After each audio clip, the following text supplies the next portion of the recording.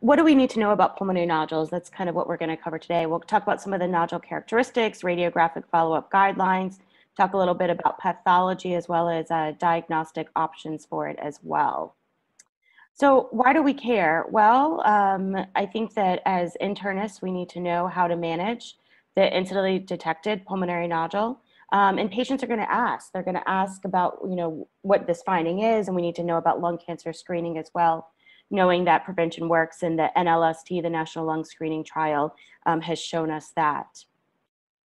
So I wanted to make this a little bit more interactive than prior presentations. So I thought we'd start off with a quiz, and I'm not going to ask you guys to, verbally say what it is at this time, but if you have a piece of paper or use your phone or something and write down what you think the answer is to these questions. So I have 7 of them in total. All right, so this first patient has a nodule. It's circled in the red there. She's a 56-year-old female, a lifetime smoker. She has a right upper lobe subsolid 1.2 centimeter nodule, and it was detected on a low-dose screening CT. So that is the morphology of it in that right upper lobe. And maybe you guys, based off the morphology, have seen some of these before, and just write down what you think it could be.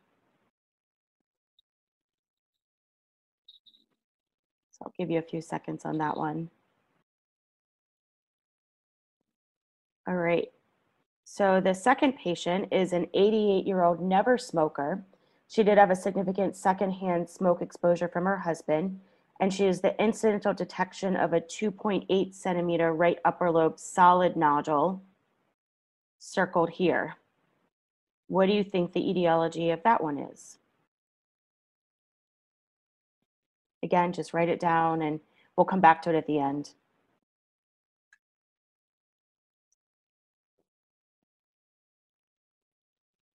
So the third patient is a 52-year-old never smoker, and he presented for a persistent cough, and he was found to have this solid left lower lobe nodule circled there.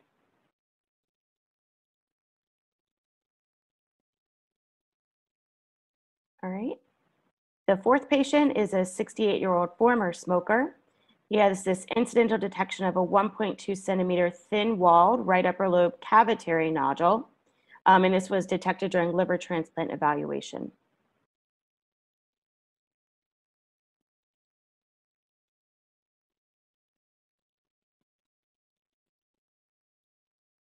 And the fifth patient is a 45-year-old never smoker. He has Crohn's disease. He's on Humira, so on a TNF alpha therapy.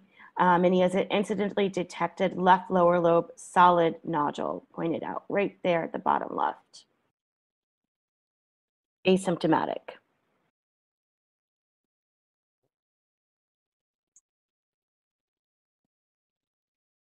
All right. 2 more. This is another former smoker, 72-year-old, who presented to medical attention because he had a persistent cough. And he has this large, it's actually not even a nodule when you measure it. A nodule is 3 centimeters or less. And this is a mass, it's measuring 4 centimeters in the right upper lobe, solid appearing.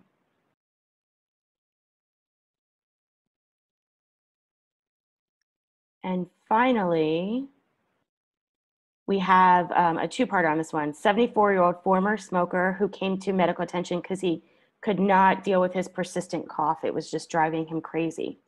So he has 1 nodule here in this posterior right upper that's circled in red, is solid appearing. You can see he's got some surrounding emphysema. So what is that one, do you guys think? And then he has another one in a little bit more in the anterior right upper lobe, again, circled in red, former smoker, persistent cough.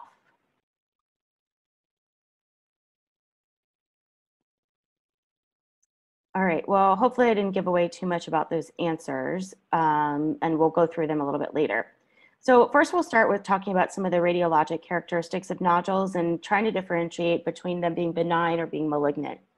And I'm sure you guys have seen some of this before, but the benign nodules appear to be a little bit more smooth, round, well circumscribed.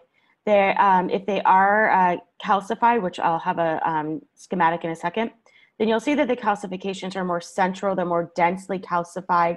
That would be more consistent with a hamartoma or old granulomatous disease. They have popcorn calcifications to it. Again, that could be a hamartoma, and they might have a laminated appearance. And they're usually smaller, so they're usually less than 3 centimeters. The malignant nodules are irregular in appearance. If they have calcification, it's off to the side or eccentric. They are spiculated, and I'll show you that in a second, and they're a little bit larger. So not necessarily a nodule, but more of a mass. So the calcification patterns of the solitary pulmonary nodule, this is what I mentioned before. If they are clearly benign, and these are the diffuse, so almost completely calcified central, just a dot, or kind of look laminated where it's multiple different calcification patterns throughout the nodule, a little bit more elongated in appearance. That's more of a benign appearance to a nodule. It makes you feel better if you see that pattern, that it's less likely to be malignant. And if they are a little bit different in appearance, where they're stippled, so these small little calcifications that are kind of scattered throughout the nodule, or just one eccentric off to the side calcification, that's going to make you think that it's more of a malignant pattern, and you're going to be a little bit more concerned about the appearance of it. So running through pathology a little bit about these nodules, and I think this is important because when we see the appearances, there's a lot of information here, you're not expected to memorize it, but when you see the appearance of the nodule on the CAT scan, or less likely on the x-ray, but more on the CAT scan, and you describe the nodule, and we'll talk about ground glass versus subsolid versus solid, this is kind of in the back of your mind. Well, based off of the radiologic appearance, this is going to be what I think the pathologic correlate is going to be. And for that reason, I do think that we should go with biopsy or not go with biopsy, or follow it, or whatever it is going to be. So nodules that are pre-malignant are usually this, we call it AAH or AIS, which is atypical edematous hyperplasia or adenocarcinoma in situ. And then there's different subsets of that. The malignant nodules are going to be either minimally invasive adenocarcinomas, they haven't invaded further. There's going to be an invasive component to it if they are invasive. And then there's going to be subsets of that. And then there's variants of the invasive as well. So this pre-malignant nodule, this atypical edematous hyperplasia, is really along the alveolar septum, and it's the proliferation of mildly to moderately atypical pneumocytes, type 2 pneumocytes, and Clara cells, which are the normal cells that line the alveolar walls. And you can see that this, on a low power, you can see the thickening of the alveolar septa here, and then on a higher power, it's a lot thicker than it really should be. It should be these little thin-walled, fine structures that you see kind of in the upper left on the image on the left. And so on a radiologic appearance, this is what we think of our ground glass nodule. So this is a pure ground glass nodule. You can see through it. You can see normal lung behind it, and it's small. So this may be a pre-malignant nodule, this atypical edematous hyperplasia, adenocarcinoma in situ. And for these reasons, this is why we're going to follow it, and we'll talk about the follow-up in a second. And what if it's adenocarcinoma in situ? So this is a pre-malignant, almost malignant. If it is less than 3 centimeters, it's going to be more pre-malignant.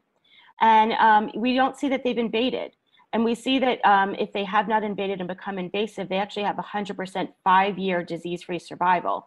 So these are the nodules that if you do get a diagnosis from it, you're going to want to refer them for treatment, be it radiation, be it surgery, whatever the treatment modality of choice is. And these adenocarcinoma in situ can appear, this is a good image on the right here, that this is more of a solid one. You can see that there's some spiculations to it. It's not very regular, smooth, round in appearance. And this is the pathologic appearance of it on the left. It can be mucinous, it can be non-mucinous subtypes, and these adenocarcinoma in situ don't necessarily need to be solid. You can see on the radiologic image on the left here that there is a pure ground glass nature to this one. It's a little bit bigger.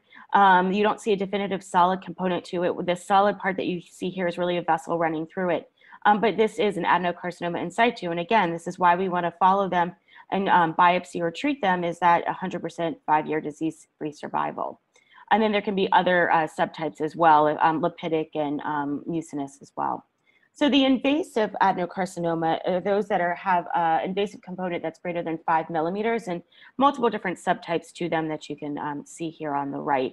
And if you attend any of our thoracic oncology conferences, the pathologist will go through all of these subtypes as well.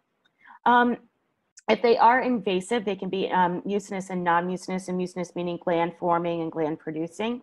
So you can see on the left here that it almost looks like it could be a pneumonia. It's following the lobe itself. You can see air bronchograms running through it, and it looks like it's just sort of a filling process of that lobe. And on the right here, on the mucinous one, it's a little bit different. You can see air bronchograms running through it, but it appears a little bit more fluffy in appearance. It's not really respecting the borders of the fissures, and it's proliferating there. So in these patients that maybe have some pneumonic symptoms and you treat them for pneumonia and you follow up on the imaging and they don't get better, then this is something that should always be in the back of your mind. All right, so how are we going to manage these incidentally detected nodules? Well, there are guidelines for this. This is from the Fleischner Society, which is a radiographic society. And they've created multiple iterations of their guidelines to manage these incidentally detected nodules. And what I want to make sure you guys know is that these are not for nodules in the young. The nodules that are picked up in the young are usually inflammatory, infectious. It's much less likely to be malignant.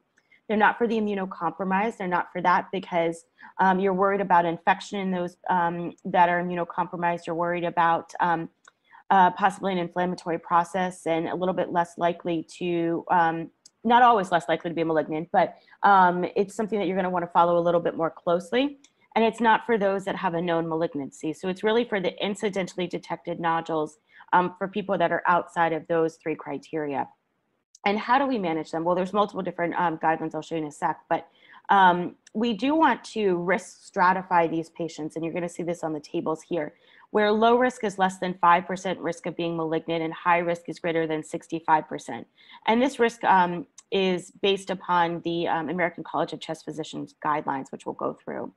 So how did this Fleischner Society, this radiographic society, decide upon these guidelines? Well, they've looked at multiple different CTs, and there have been studies and that have kind of correlated with these guidelines. So they measure it by the average of the long and the short axis diameters, and they find that this is the better prediction estimate of malignancy and a better estimate of the known tumor volume. And we looked at the morphology of it, and that being that if it's solid, it's present on the mediastinal windows. It doesn't disappear when you go from mediastinal to lung windows, excuse me. It's ground glass if you can see through it on the lung windows, and it's invisible on the mediastinal windows. It's subsolid if it's partially invisible on the mediastinal windows. And then we're really concerned if it's spiculated, and because of that, you're going to increase the risk of malignancy up to over 2-fold. So what are the kind of characteristics of these nodules that make us concerned? Again, the upper lobe, right upper lobe in particular location. If they're peripheral, we think it's more of an adenocarcinoma. If it's hilar, we think it's more of a squamous cell carcinoma. It could be a small cell as well. And then we do worry about growth rate. So we want to look at, we're following them over time. If there is a 26% increase in diameter, that on the CT, on the radiograph, that corresponds to 1 doubling time. And we know that the doubling time of malignant solid nodules is about 400 days, so a little over a year. And the subsolid nodules grow much slower, and this is why the follow-up can be a little bit longer. If we see emphysema from the Fleischner Society guidelines, we know that this is an independent risk factor for malignancy. And then so is idiopathic pulmonary fibrosis. So you may want to follow these patients a little bit closer. In fact, IPF is more of a risk factor than emphysema alone. And so this is a schematic looking at the volume doubling time. This is what we look at on the CTs. We're looking to see how quickly they enlarge. And if it's pretty fast, so a doubling time of less than 20 days, we think it's more infectious or inflammatory. Malignant nodules don't really grow that quickly. If it's over 400 days, we think that it's more of a benign pattern. And if it's in between, we're a little bit more worried for malignancy. Females actually have a higher risk of it being malignant if you are detecting it on a CT, especially with the ground glass nodules. And then family history as well is going to increase your risk of a family history of lung cancer, I should say, is going to increase your risk of a nodule being malignant. So taken together, these are the guidelines, and they're guidelines for solid nodules, which I'm showing here. And then this is the low risk versus high risk off to the left. And the low versus the high risk, like I said, is based off of those ACCP, the College of Chest Physicians guidelines, where we're talking about nodule characteristics, location, upper lobe location, smoking history, family history, previous history of cancer as well. And then we look at the size, and the size on the top here kind of determines, based off of the size and the risk, is what the follow-up is going to be. So if you have a high-risk patient that's found to have an incidentally detected 7-millimeter nodule, then say the risk factors that they were a former smoker, then you're probably going to want to follow up with the CT at the intervals mentioned here. And if you have a high-risk patient that is found to have a lung nodule that say is 2.3 centimeters, then they're going to fall into the category here, and then you're going to talk about whether or not we're going to do a PET or tissue sampling, and we'll talk about that in a second. So these do not need to be memorized by any means. I think even pulmonologists look them up, and they do change with different iterations of the guidelines. There are guidelines for subsolid nodules as well. And the subsolid being that there is some degree of a solid component to it. And the reason that we are worried about that is that there is a higher risk actually for part solid nodules, for those subsolid nodules, to be malignant in comparison to the ground glass nodule. And so we really are worried about those and follow them quite closely. So some kind of, not schematic, but pictures here, I should say, of why we care about these nodules. So on the left here, you can see that there was a ground glass nodule. You can see completely through it. It just kind of looks like there's shattered glass in appearance on the CT. It's being followed, and it gets maybe a little bit more succinct or distinct, I should say. And then over time, you can see that it's starting to develop a solid component. And the solid component is this darker white area in the center there. So it's really progressed from being a ground glass nodule to being a subsolid nodule. So we're worried that there may actually be the beginning of an invasive component to it. And when this patient did go for surgery, they were a very early stage, a stage 1A, which is the earliest we have of a lung cancer diagnosis, of an invasive adenocarcinoma. And so this is the reason we follow these nodules, because over time they may change and they may start to become an invasive cancer, which can be surgically resected and cured. So here's another appearance here of a CT where on the left it was a subsolid nodule to begin with. There's some ground glass around it. There's a solid component in the center, and over time progresses to have a much larger solid component. So again, this is the beginning of a malignant process and can be resected and can be removed.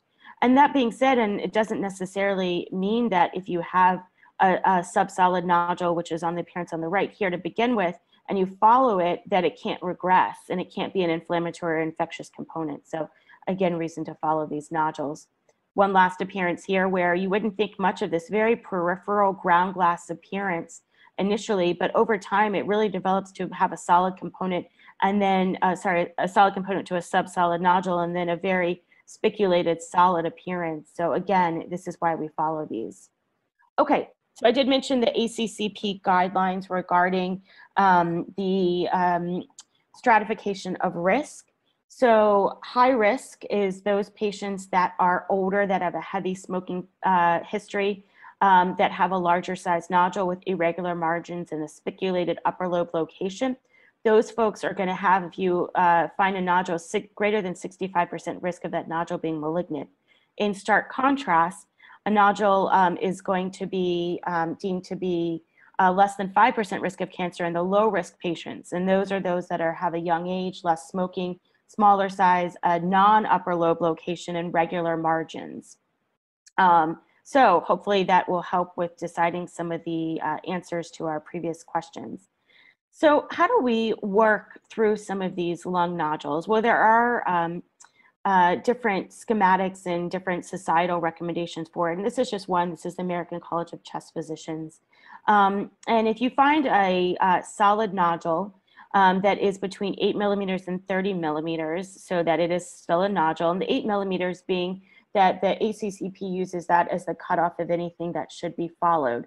then you assess their risk of surgery. Are they high risk or are they low to moderate risk of having surgery? And then if you think they're low to moderate risk, then you go down the schematic here of, well, do we think that they are very low risk of malignancy based off of the things that I just mentioned? Do we think they're high risk of this being malignant, or are they low to moderate? And the vast majority of people are going to really have a low to moderate risk of this nodule being malignant. And this is where PET really falls into the use here, because if they're low to moderate risk, then if it's not active on the PET scan, then you may be able to follow them with CT surveillance.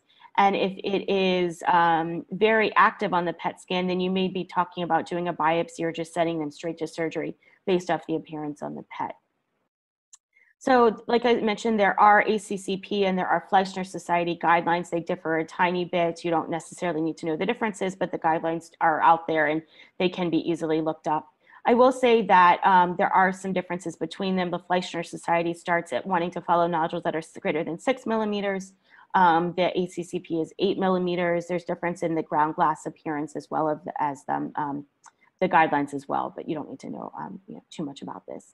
So what about in the future? So there is a push to kind of change from measuring the nodules on CTs from a diameter where you're measuring the short axis and the long axis to measuring it in a volumetric approach and getting a better sense of what that nodule is looking like. And I think that in the next guidelines that may be forthcoming.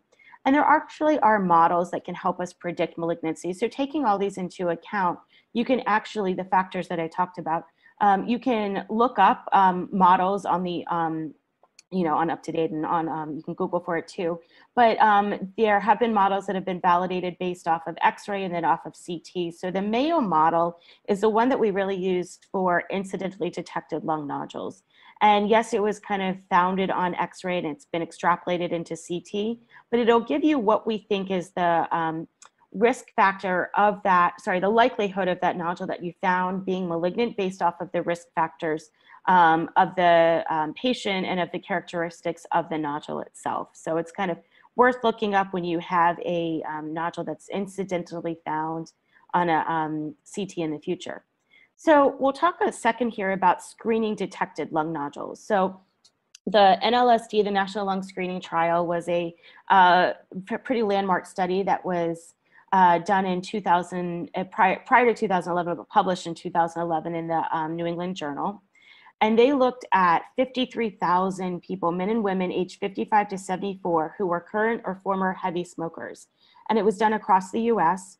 Each participant was randomly assigned to receive screenings with a low dose CT or a standard X-ray once a year for 3 years. And they found that about a quarter of all CT scans had an abnormality to it, with the vast majority, 96% of those being false positives. But taken together, all together, and these are the numbers to remember here, is that the trial demonstrated that there are 20% fewer lung cancer deaths among all participants that were screened. So 20% less people are going to pass away from lung cancer if you're able to screen them. I think that that's pretty landmark. So that the number needed to screen to prevent one cancer death was 1 person in 320, which is not much. So if you look at the survival curves, the Kaplan-Meier curves here, looking at low-dose CT in terms of chest X-ray, they found that the low-dose CT was actually a lot more beneficial. So they picked up more lung cancers, and there was a higher risk of death from lung cancer if you were screening with X-rays in comparison to CT. And so this is really where our CT screening started to come from. So much so that the U.S. Preventative Services Health Task Force started recommending that there is an annual screening, a low-dose CT for lung cancer. It originally started at ages 55 to 80. It was covered by Medicare recommendations for 55 to 77, those that had a 30-pack year smoking history and were a current or former smoker that quit within the past 15 years. So if anyone has been following the news, you know that this has actually recently changed in the past month or two. The updated 2021 guidelines are 50 to 80 years and a lower pack year smoking history. So we're decreasing it from 30 pack years to 20 pack years, trying to catch more people that have had a little bit of a less smoking history. They do still have to meet the criteria of that they're currently smoking or they quit within the past 15 years. So we're making the minimum age go from 55 to 50, and we're making the pack years go from 30 to 20. Again, this is the most recent iteration of the updated guidelines, which are actually have been approved and are supposed to go into effect January 1 of 2022. So we did talk about that there were models that you can look up and that have been performed to kind of determine the risk of malignancy for a nodule in the incidentally detected. Well, in the lung cancer screening, it's a little bit of a different model. It's the Brock University model is what you're gonna see it called here. And this is taking data from the NLST and extrapolating it to what would be from a lung cancer screening detected nodule. Again, you're going to see that the risks are the same: age, female sex, a history of lung cancer, family, emphysema, size of the nodule, if it's solid, partially solid, or ground glass, and then the location of it, as well as the presence of spiculations. So taken together, this is what we use as well to determine if there is a low or high risk of a nodule on a lung cancer screening being malignant. So if you do speak with patients and they're a little bit hesitant to get this CT, I think that you can kind of assuage some of their fears if you talk about low-dose CT and the radiation risk from it. So it is 5 times less risk of radiation, or less amount of radiation, I should say, excuse me, than a conventional chest CT. So it's equivalent to about 50 cross-country flights. There's background radiation in the environment as well. It's about 6 months of background radiation, or 15 chest x-rays. But the thing that, if you really let people know that it is a lot less radiation than a conventional chest CT, they are a little bit more likely to get screened. What about the cost associated with lung cancer screening? So the cost to screen per person, and this is based off of a couple studies, is about $1,600 per person. But if you then put that cost into quality adjusted life years, how much time are we going to gain from them in kind of a cost perspective? You can see that the cost per quality adjusted life year gained for one annual low-dose CT is about $52,000. But if you compare this to colon cancer screening or to breast cancer screening, which are readily accepted and readily accepted in the population, then you can see that it's kind of on par with colonoscopy. So if you get a colonoscopy every 10 years, it's kind of equivalent to the quality adjusted life years and the amount of return from that as it is for a 1-year annual low-dose screening CT. So I think that it really does show that it is a accepted screening modality. All right, so you detected a lung cancer, a lung nodule and a lung cancer screening CT, and you want to know, well, what am I supposed to do with this? Well, of course, similar to the Fleischner Society guidelines, we have guidelines for this. These are based off of the American College of Radiology, and it's called lung RADS. Similar if you think about breast radiation, breast follow-up guidelines, they'll give it a BI-RAD score. So this is a lung RAD score. And we define growth of a nodule as greater increase of 1.5 or more millimeters. So again, this is something you can look up, but if you send your patient for a low-dose lung cancer screening CT, you're going to see that they're going to give them a score, a lung RAD score. And then you can, based off of that score, determine when the follow-up is going to be. So if they are lung RADs 2, then it's less likely to be malignant. It's a new nodule that's less than 4 millimeters or a nodule less than 6 millimeters, then you're going to continue on an annual low-dose screening. If you have a lung RAD score of 4B, that's going to be a nodule that's greater than or equal to 15 millimeters or new or growing.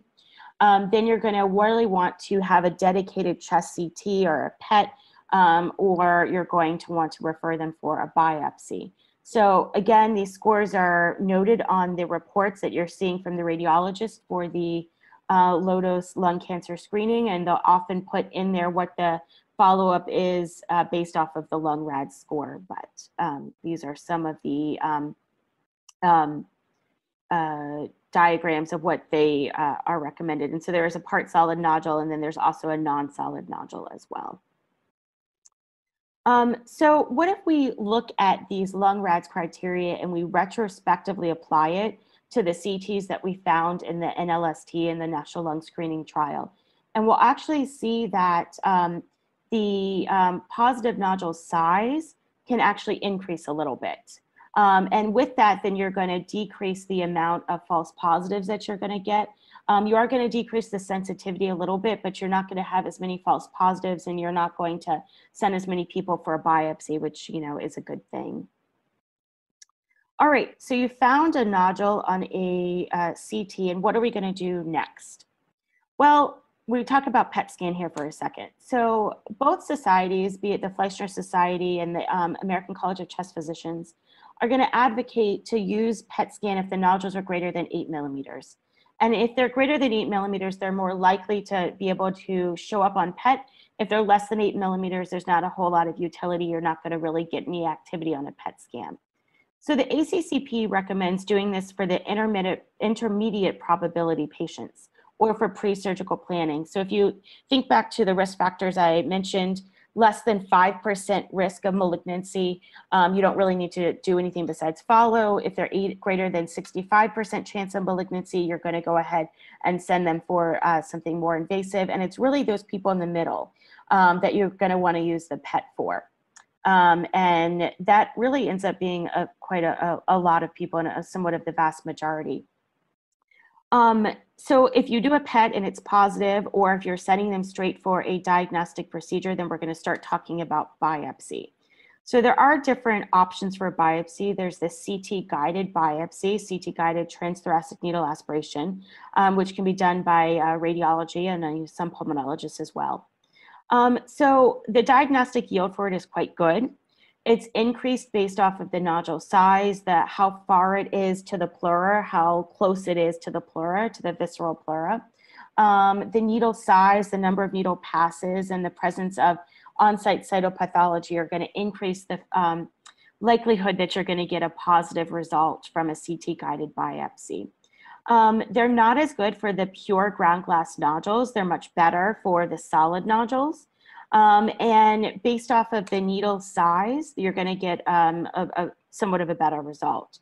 So if the nodules are pretty small, they're pure ground glass, they're less than 1 centimeter, then the diagnostic yield can be as low as 35%. But it is an option of what you can do for diagnosing lung nodules. So what about bronchoscopic biopsy? Well, that's what I spend a lot of my time doing. So there are different ways that we can biopsy the nodules via bronchoscopy. One of them is radial EBUS, and this is a endobronchial ultrasound. It's very small. The distal tip is a little over 1 centimeter or so. You can see it in the middle of the screen here, and I'll explain this to you. But what it is it's going to give you a 360-degree representation of the lung at that part where you're inserting the radial ultrasound. And it's going to let you go down to 5 centimeters of lung penetration. And on the images on the right here, you're going to see that if you're in the center of a nodule, this is the appearance you're going to get. We call it a concentric view. So that the radial ultrasound is in the very center. That's the bright white in the center. And the nodule itself is surrounding it. This is the abnormality that you're looking at. This is normal lung behind it, which is the darker black. If you're off to the side of a nodule, so that this is your ultrasound there, and the nodule is off to the side of your ultrasound, then you can see the appearance there, normal lung surrounding it. We call that an eccentric view. And we can use this to localize where the nodules are so that we are able to get a X-ray guidance, knowing that we're in the area, and confirmation with a radial ultrasound as well. And when you get this concentric view here on the left, with the probe being right in the middle of the lesion, the increase of a diagnosis increases by about 8 times. So what about using radial endobronchial ultrasound versus CT guided? Well, this actually has been studied, and you are going to, without going through all the data here, which you can review, the diagnosis rate can be quite similar, and the only thing you're going to kind of sacrifice is a little bit of an increased risk of a pneumothorax when you're doing CT-guided biopsy. So what about electromagnetic navigation? You guys probably hear us mention this as well. So this is a modality where we are creating an electric magnetic field around the patient, and it's actually allowing us to localize where that nodule is, and then we confirm it with radial endobronchial ultrasound, and we confirm it also with fluoroscopy, or we can use CT confirmation as well. So this is an old schematic here of what the superdimension, which is one of the electromagnetic systems that are on the market. There are multiple other ones. This is what it looked like. So that you have a locator guide, which has a electromagnetic sensor on the end of it, and you're driving it down into the airways based off of what the machine is telling you where to go. And you're lining up the nodule in the axial view on the CT here, the coronal view and the sagittal view. And then you're confirming it with the ultrasound and with the fluoroscopy.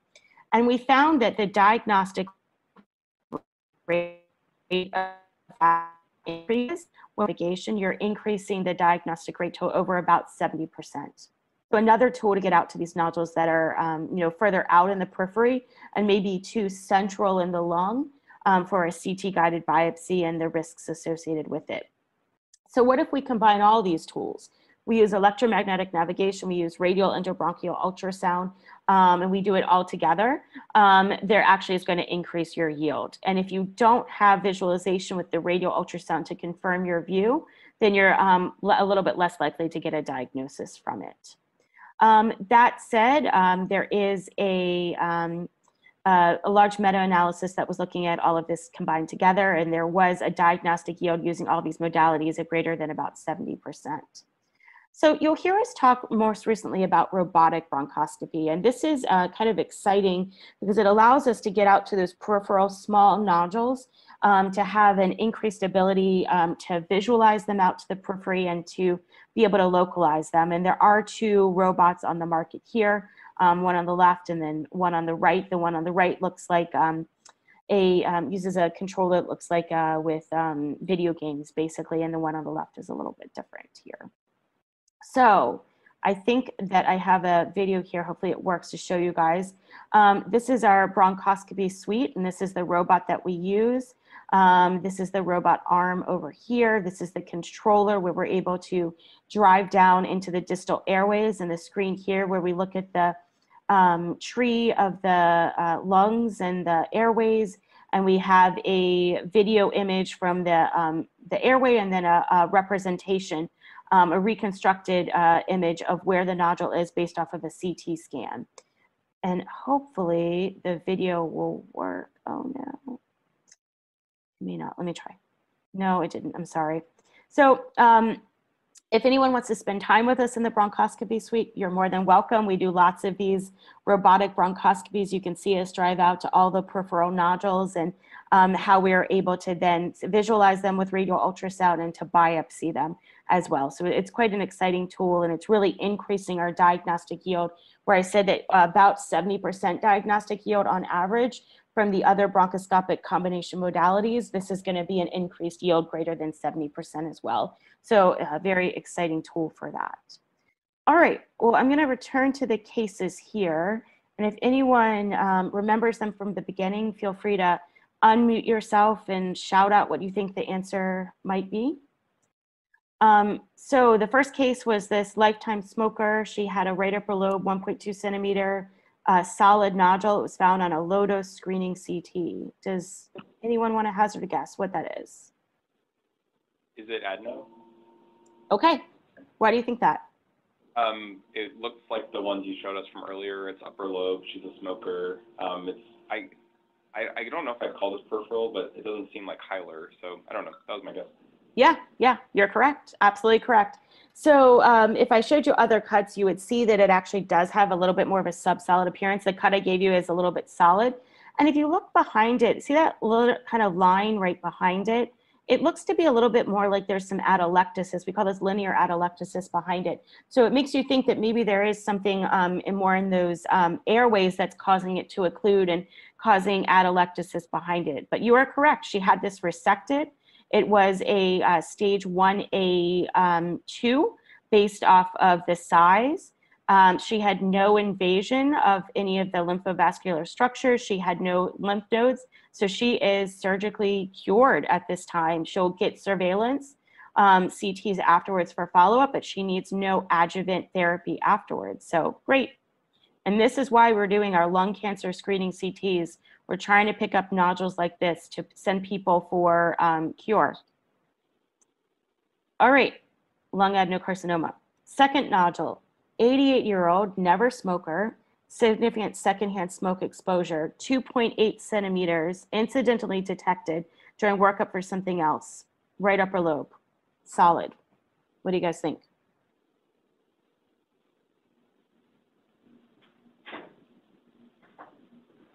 Maybe squamous? Okay. Sure. So it is actually adenocarcinoma. So it is pretty, I think that that's a reasonable thought process based off of the size of it.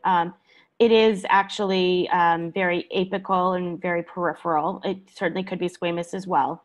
And the size of it is actually on serial imaging has grown, but it actually did start off being more of a subsolid nodule and grew over time. There was some a little bit lost to follow-up, but it was actually a lung adenocarcinoma. And she is going to go for definitive radiation as she does not want surgery. Okay, what about this guy? 52-year-old, never smoker, had a pretty significant persistent cough, and you have got a left lower lobe nodule. How would you guys describe it? It's solid, but do you think that it's spiculated? It seems pretty circumferential. Like I don't see a lot of spiculations coming off it. It looks hopefully benign in appearance. Okay, yeah, that was my hope as well. Let me give you one more cut here. So I hid this initially, but that's the upper lobe, the upper lobes. What do you guys think of that?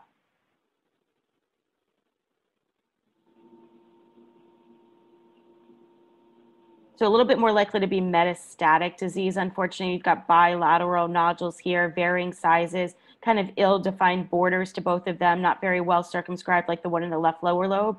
And the thing, I didn't give you the mediastinal cut here, but at the anterior mediastinum, there's actually a mass there.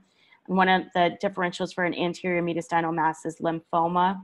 And so this is actually Hodgkin's lymphoma. So lung nodules don't have to be lung cancer. They can be other types of cancer as well. And the diagnosis for this was actually obtained by a supraclavicular lymph node that was enlarged. All right, about this one. Former smoker, right upper lobe, thin-walled cavitary lesion, little over a centimeter, detected during liver transplant evaluation. Asymptomatic.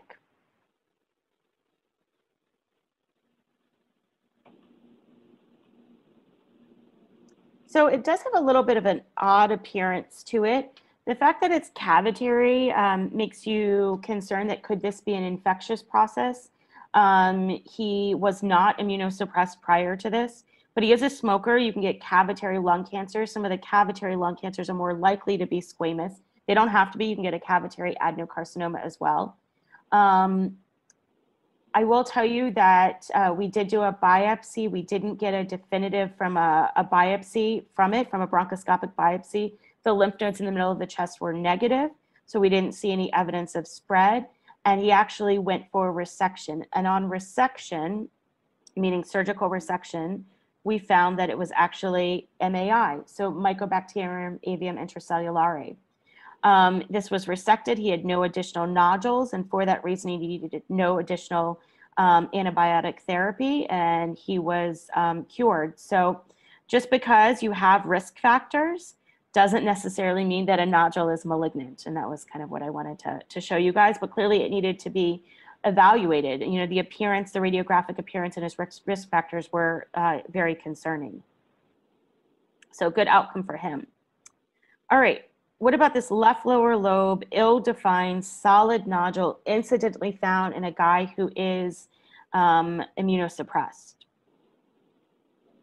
I think we have to at least think about TB in someone like this. Okay, yeah, absolutely. You're correct. So prior to going on to the TNF alpha therapy, he was tested for TB and it was negative. He has no risk factors in the meantime, but clearly is immunosuppressed. And he was tested for TB again with at least a interferon gamma release assay that was again negative. And he did have a PET scan performed because this is kind of a intermediate probability, right? He's not low risk, he's not high risk, and it was active on the PET scan. So we did a biopsy on that, and it came back as no evidence of malignancy, but again, we're still a little bit concerned. He wanted a definitive diagnosis, and he went for surgery. And on surgery, on resection, it was found to be organizing pneumonia. So it's interesting. So organizing pneumonia is an inflammatory condition that can be related to some of the TNF alpha drugs, and it can have any sort of appearance. And this appears to be a nodule for all intensive purposes. Unfortunately, it was non-malignant for him. So his Humira was discontinued. He was started on a different agent for his Crohn's disease, and he has had no additional lung nodules pop up. All right, this one's quite concerning, right? It's an upper lobe 4 centimeter former smoker who shows a cough. This nodule significantly PET avid, PET being ordered before he saw us. And if he had come to pulmonary attention, we may have just first jumped to biopsy because we're so concerned about the appearance. You want to hazard a guess? Anyone? Some sort of non-small cell here. Yeah, that's exactly what I thought it was going to be too. I was very concerned that it was going to be a non-small cell lung cancer. We did a robotic bronchoscopy on him. You can see, or it's a little difficult to appreciate, but there are some good airways going into it. And we put a needle into it and we were aspirating and we got out pus.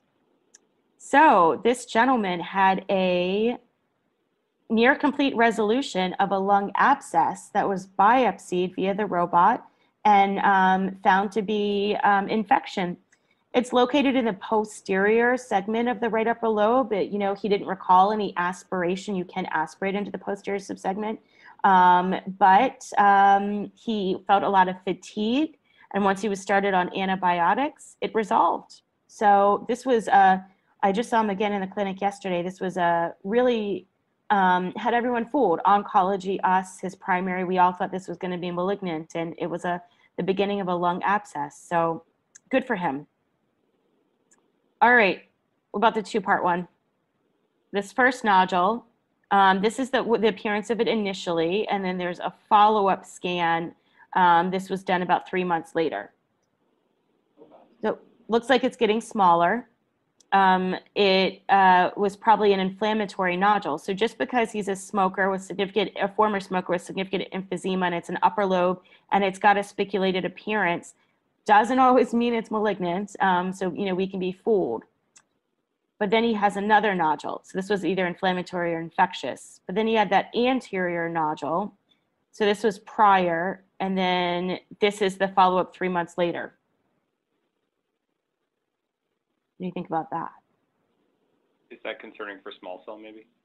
Yeah, so I think that's a very good concern. You're correct. It's central.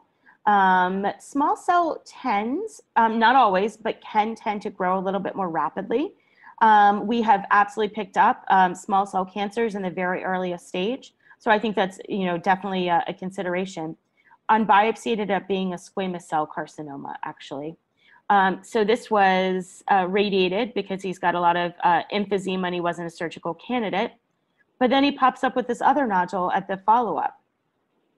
So that nodule was actually, we're going to follow it for now. It's still pretty small, and we've seen that there's been demonstration of other inflammatory nodules. So he may just have some inflammatory, component to some of these nodules, but clearly it's going to have to be followed because now he's had one lung cancer, and he's at risk for having more lung cancers as well.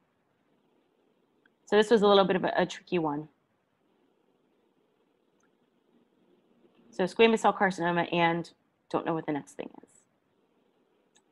All right. Well, hopefully I've shown to you guys that lung nodule detection is going to increase as lung cancer screening changes and it's, more proliferates into your practice. It's important to know the management options for lung nodules. We need to know about the diagnostic capabilities of bronchoscopic biopsy and then all of the support that we can use for them. And then robotic bronchoscopy is another kind of exciting addition to our abilities to do diagnosis and likely therapeutics coming down the pipeline, but more to come for that in the future.